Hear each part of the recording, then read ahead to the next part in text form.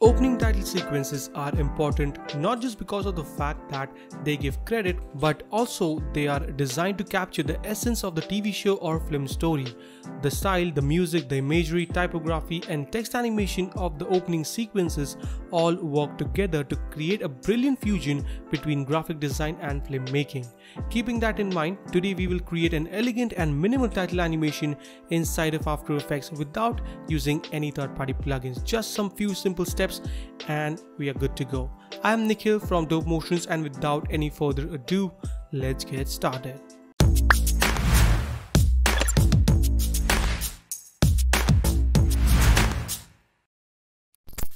Alright, so here we are in After Effects. Let's start by creating a new composition. I'll call this title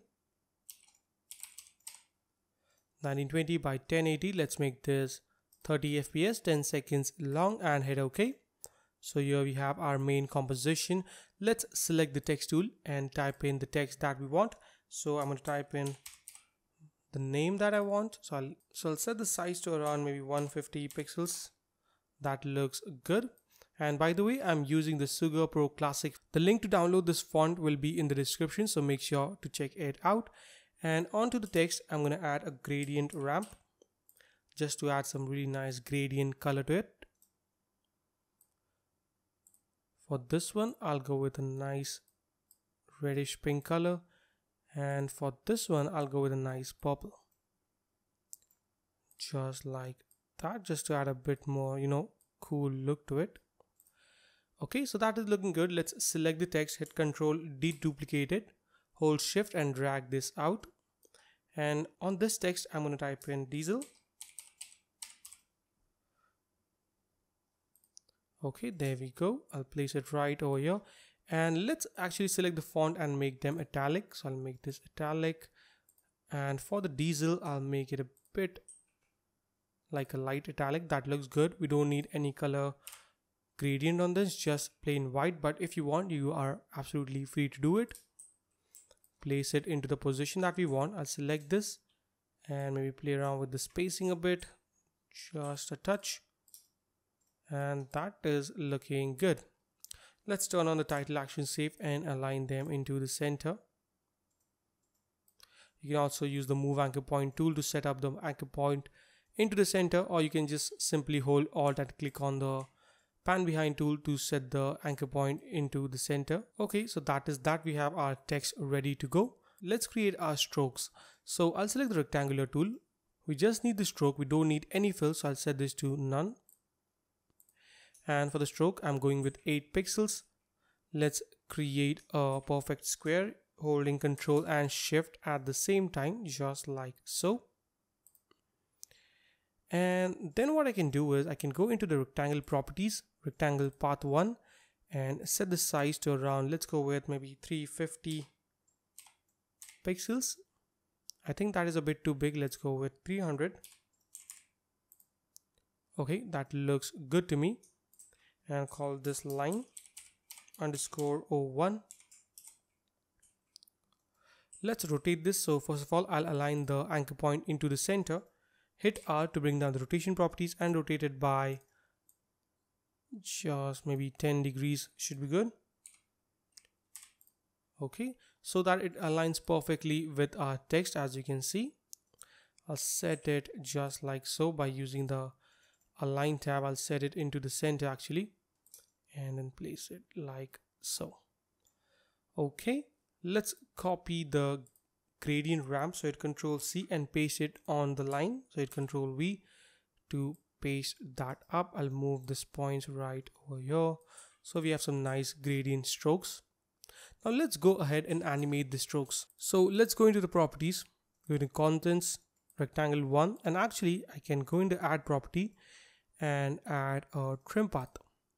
So now we can easily animate the stroke just like so.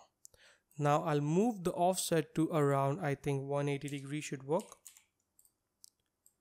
Okay, that is looking great.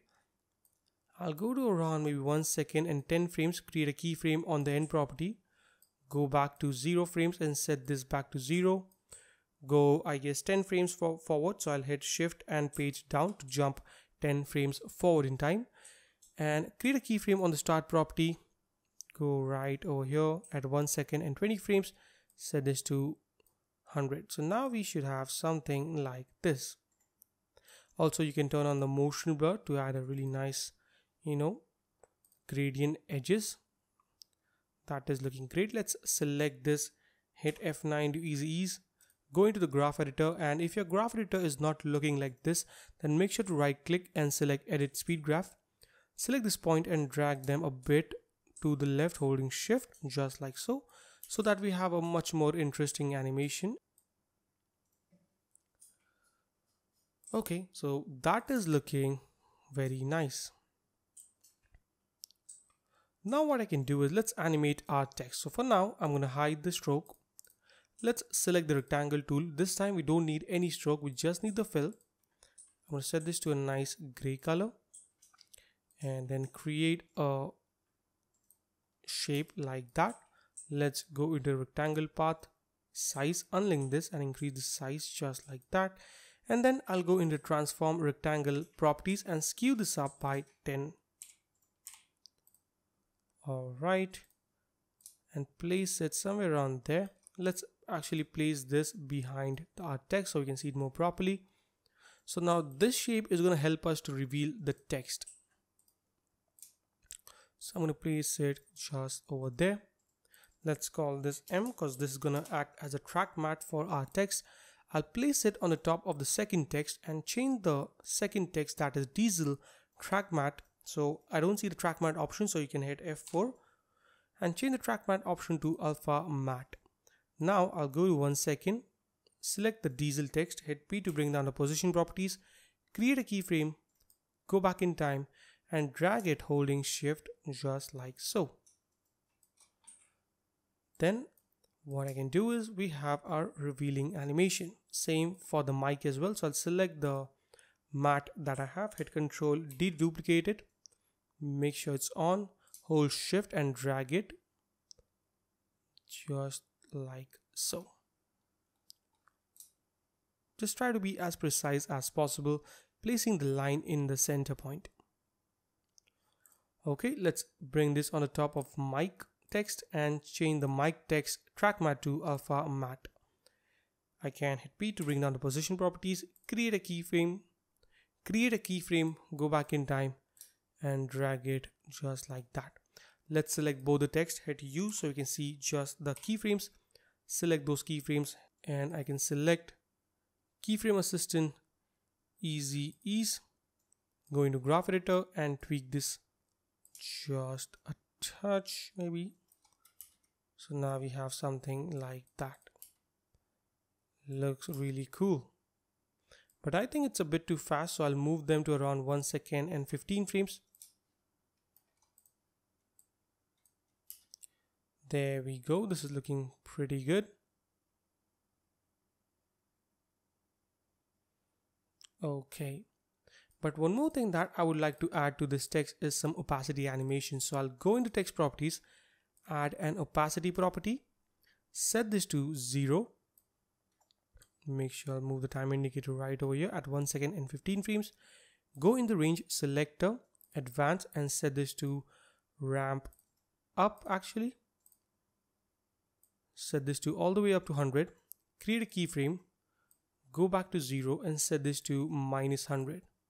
So now we have something like this. And this is actually looking pretty cool. Same thing I'm going to do with the mic text. So what I can do is I can copy the animator one. So hit Control C to copy it. Select the mic text and hit Control V to paste that up. But now I want the same animation on the mic text but in reverse. So I can go into options, animator, range selector, go right over here. First of all, change the advance from ramp up to ramp down. Set this to 100. Go to 1 second and 15 frames and set this to -100. So now we have something like this. you can see really nice animation. So let's turn on the stroke or the line that we have and let's see our animation. And yeah, this is actually looking pretty nice. And then what I can do is select the line, hit Ctrl D to duplicate it, hit R to bring down the rotation properties. And what I can do is 10 plus 180 degrees. That is 190, I guess. And then hold this shape, hold shift and bring it just like that. Now make sure the shapes are aligned properly. So I can use the arrow keys just to be a bit more precise. And there we have a really nice and simple text animation. Now, the last thing that I'm going to do, or maybe the second last thing, is add a second text or subtext. I'll make this designer. Make this small and place it in the position that I want, something like that. Let's set this to 0. Copy the gradient, so hit Ctrl C, Ctrl V. There we go. And then I can pattern this to the mic text, to the diesel text, so that it animates with the diesel. And add the same animation as the diesel. So I'll go into diesel text, copy the animator, so hit Ctrl C to copy it. Go to designer, make sure the time indicator is at the beginning, hit Ctrl V to paste that up. And now we have this really nice animation, but I want this animation of the opacity to start a bit later, so I can select the keyframes and move them a bit forward, so maybe 20 frames forward in time. There we go. This is looking pretty nice. Maybe I'll tweak the keyframes a bit. Yep, that is looking pretty great. Let's close them up. Now what I can do is I can add some glow to the strokes. So I can select the lines and add glow to this. Maybe increase the radius a bit and set threshold to around 100. Bring down the intensity just a touch. Copy this, Ctrl C, paste it on another stroke. Ctrl V. Okay, there we go. So now we have this really nice glow on our strokes. And there we have our simple and nice looking minimal title animation inside of After Effects. Let me just show you how to reverse this animation as well. It's very simple. Select all the layers, hit Ctrl Shift C to recompose them. I'll call this title, hit OK. Maybe I'll go to 3 seconds and hold Alt and close square bracket to crop that up. Hit Ctrl D to duplicate it. Right click, time reverse layer, hold Shift and place it just like that. So now we have a reverse animation as well. So as you saw, it's very simple and easy to create some nice little text animation inside of After Effects without using any third-party plugins. So I hope you enjoyed this tutorial, and if you did, then make sure to subscribe, comment and like, and I will see you guys in the next video. Till then, take care. Thank you so much for watching, and don't forget to stay raw, stay creative.